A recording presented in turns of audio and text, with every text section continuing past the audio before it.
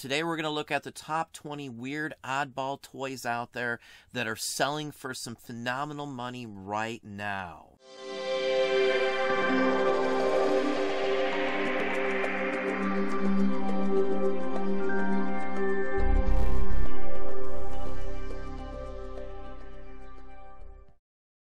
Hey, it's Don. Today we're looking at the top 20 most valuable, weird, oddball, and unique toys that could sell for some phenomenal money right now. I tried to pick some that you could actually find or even have sitting in the attic, the garage, the basement, or out in the barn right this very minute.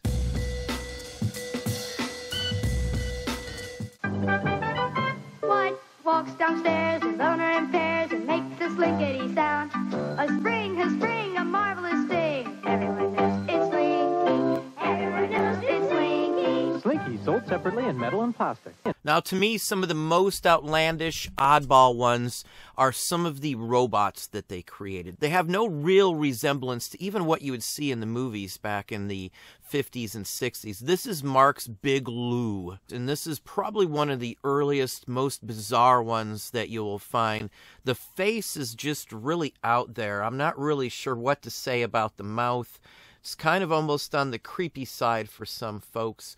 He's a moon man, that's the gist on it. It's a really unique and oddball one that can easily sell for $1,000 or more. If it has the box, it can go for even more than that. Now, along that very same line is Duck's Astro Man. This one looks to have an original box with it as well. Duck's Astro Man, it's remote controlled.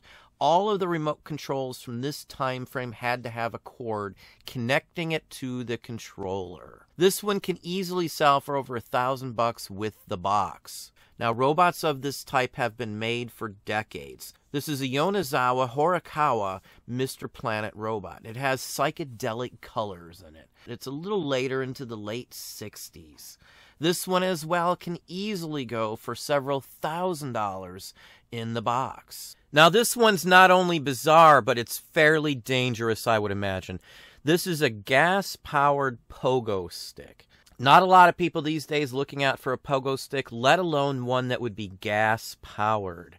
It easily can sell for $1,000 any day of the week. Here's a truly odd one from the 1950s. This is Space Elephant. It looks like a robot elephant of some sort.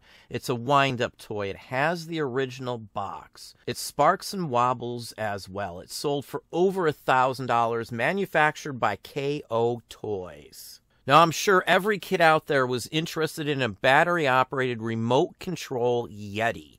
This is by Mark's, one of the biggest toy companies back in the 40s, 50s, and 60s, even up into the 70s. Really a hideous face with just a whole bunch of glued-on faux fur. These can easily sell for $1,000 as well. This is a most unusual weapon. It is specially designed for counter-espionage, for Agent 0M. It's called the 0M Sonic Blaster. It fires a massive blast of compressed air, and this tremendous roar is the actual sound. Now, another company that made a lot of weird and oddball toys was Rushton. Very popular company for making anthropomorphic animals. Here's a real good example of just one of their basic ones. They also made some really bizarre and oddball characters as well. Now, here's a real great example of one of the weirder Rushton figures out there. This is a anthropomorphic octopus with a rubber head. Really bizarre, really oddball one out there. This can easily sell for $1,500 plus, all the way up to $2,500 if it's in great condition. Now, one line that was hugely popular when I was a child was the Stretch Armstrong series.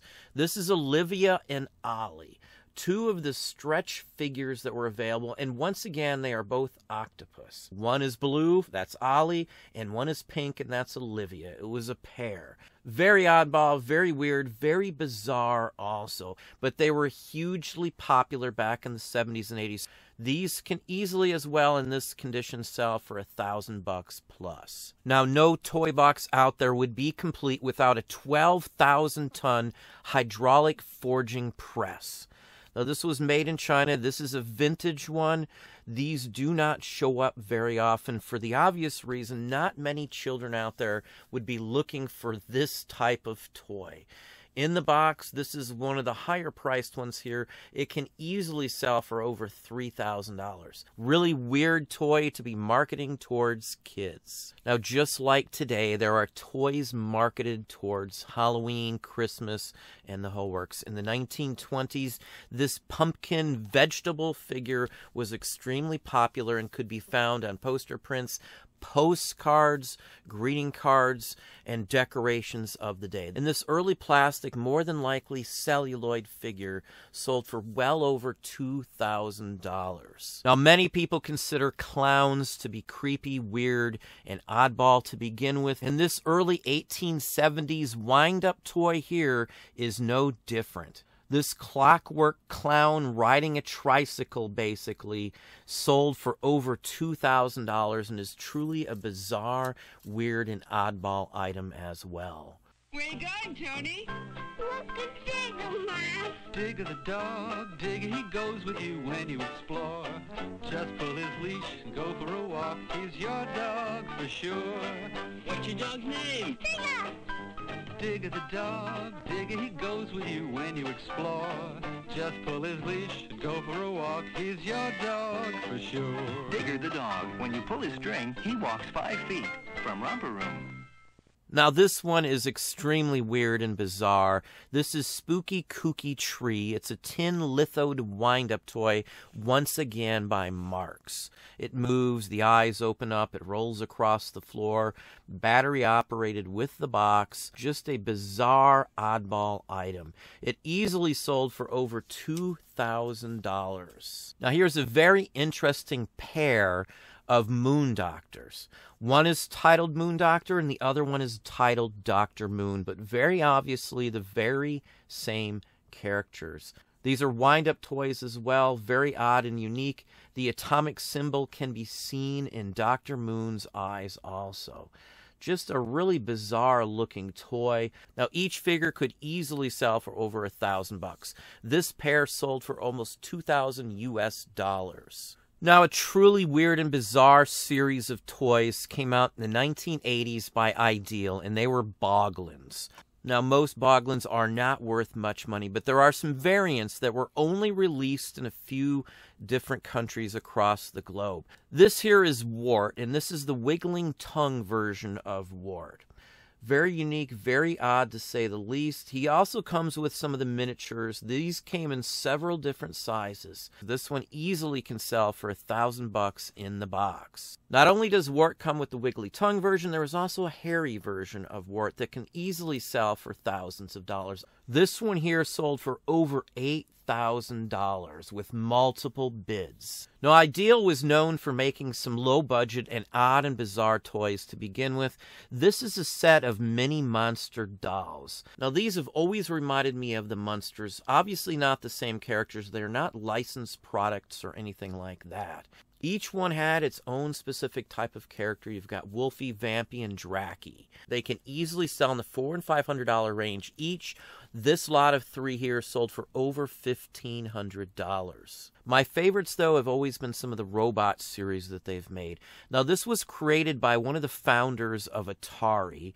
Atari brings the computer age home. And this is Andy, the personality robot. Now, this is one of those toys most people probably have not seen. They were made in limited number. It wasn't something that was mass-produced. They still do show up. They can easily net you $1,000. Now, most people who grew up in the 70s and 80s will remember My Pet Monster. This is the first one that they released. A little bizarre, a little bit out there. The color schemes are really unique. And this is a boxed version here. This one easily sells for $1,000 to $1,500 in the box, but this isn't the weirdest one. Now, what's weirder yet, besides just being a My Pet Monster, is My Pet Football Monster. It's basically the normal My Pet Monster to some extent with a little different color scheme, a football jersey on, and then a soft vinyl football helmet. That's about the only difference. He still easily sells for over $1,000, even loose, even without the box. my pet monster. Now, besides mechanical robots, they also made mechanical astronauts. Now, this is Colonel Haphazard. That name has been used quite a bit in the past. Haphazard himself is basically just a sticker on a flat piece underneath a clear visor on the helmet. The rest of it is pretty much just a robot body of sorts with the spinning helicopter blade on the top. Really a bizarre item. Most of the ones that I've seen walk terribly, but he still easily sells for well over $1,000. Now here's another version of an astronaut robot figure here. Once again, it's just a printed image of an astronaut on the front of a almost completely robotic figure. This one easily can sell for $1,000 to $1,500. Now, one of the weirdest lines of toys in the 1960s and 70s were the Weirdos. This is a plastic figure. There are model sets. There are vehicles as well. This was made by Marx, which again was one of the biggest companies out there. The positioning of the Weirdo figure with the car is kind of not the best location. This is Daddy, I believe, is the name of this one. It comes in several different colors as well as several different sizes. Most any of the Weirdos can sell for $300, $400, $500, even more than that if you get the right color, the right variant, and the right size. Now, it'd be impossible to talk about Weird and Odd toys without touching on Mad Balls. This one's an example of a soccer ball version, a much larger one. These are called Super Mad Balls. Mad Balls came in many different sizes, tons of different designs, and monster faces on most all of them. Many of them can easily sell for hundreds of dollars like this one here. Now, as well as making Mad Balls that were actually balls, they also made bats. Here's a lot of 3 Mad Ball bats. These are basically blow-molded wiffle ball bats with monstrous faces and caricatures on the face of them. They can easily sell for $200 plus, each one loose, just as you see this lot of 3 selling here. Tyco's flower-making basket comes with super dough, so you can make beautiful smelling flowers. Not the wheel. And one last one here. This is Hugo by Kenner. It's the Man of 1,000 Faces. Really weird, bizarre figure here. It's a bald rubber caricature that you could attach hair and beards, mustache, glasses, different faces, noses, lips, scars, teeth, and the whole works. If I remember right, it came with a pasty glue that would hold all of these onto your figure. This one can easily sell for hundreds of dollars, even if it's not complete. A complete box version of Hugo in excellent condition can sell for $500, $600 or more. Not only could you disguise his face, but he was a puppet. Now, there's tons of weird and oddball toys out there, but these are ones that you could actually run into. You may have one sitting in an attic, a basement, or the back of your closet right now. Well, there we have it. Hopefully that gave you some ideas, some thoughts. If you enjoyed this video, please hit that like button down below. You can also hit the bell icon to be notified if I post new content or go live. Subscribe and tell all your friends.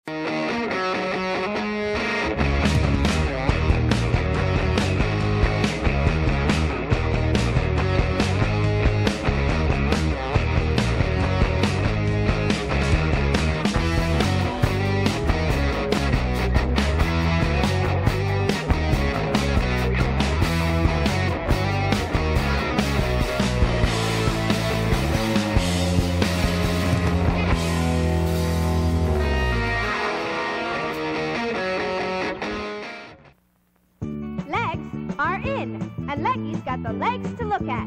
Leggy's got the legs to look at. And you'll like to show her legs. Leggy with great long legs and crazy wild costumes. Leggy's got a dynamite look. Leggy's got the legs to look at. And you'll like to show her legs. And you'll like to show her legs. Leggy, 4 different dolls, each with her own costume, each sold separately.